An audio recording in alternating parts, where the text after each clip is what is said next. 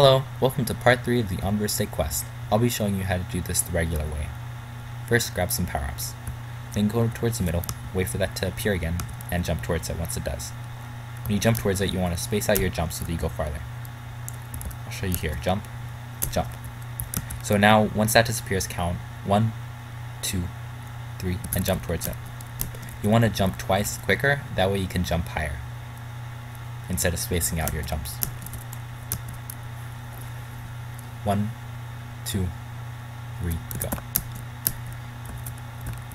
Since this one's so far away, we can just jump towards it early, and it'll be there. We want to look at that for when the next platform disappears, so count 1, 2, 3, and go. And it's to the right.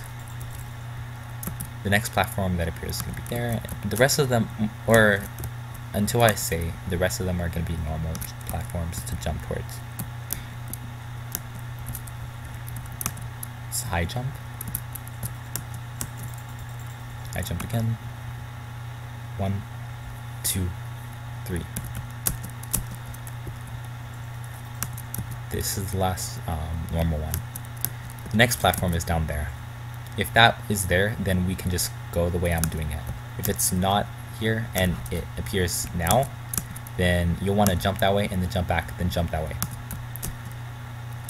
But since it was there, we'll just wait for that to disappear, then count 1, 2, 3, and then jump towards it. And then keep jumping.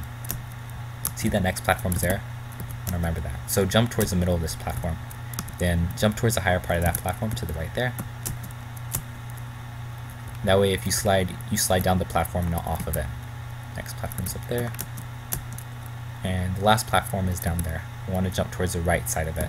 That way if we slide down the platform, not off it. And you'll probably want to run this way and hold up. Then run and jump towards here. And you're finished. You can right click this and open it, and you'll get your key. That's it.